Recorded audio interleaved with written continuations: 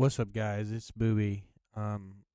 Everyone's been having this crash where if you try to load into a raid, it hits about either like 96 to 99%, and then you crash out.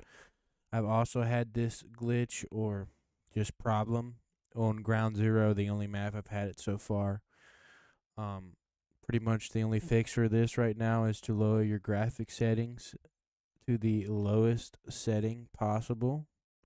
So I'll show you my settings here on my Tarkov. Is I was only able to get the game by doing this, is by setting everything on the lowest possible settings, turning completely off my post effects. And the second fix to do this that I had to also do to get to be able to play the most of the maps and be able to get in Ground Zero half the time is if you want to click your Windows key.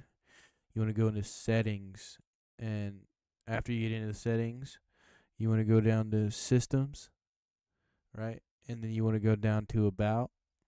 Then from about, right here, it's going to say advanced system settings.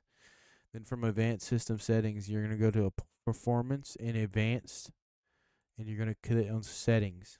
Then you're going to go to advanced again, and then it's going to show you something here that says virtual memory. Virtual memory is pretty much just how many gigabytes of RAM you have on your GPU and how much of it's being used as virtual. It's how much is being used for at any given time.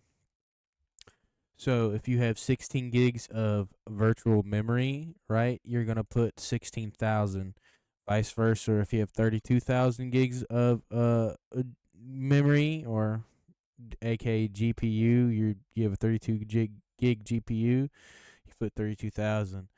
So to do this is you just hit custom size and you do whatever the fuck.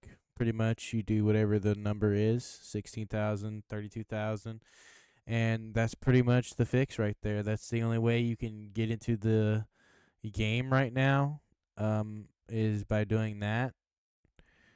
And yeah, I hope you guys enjoyed. Remember to like and subscribe, and see you in another video.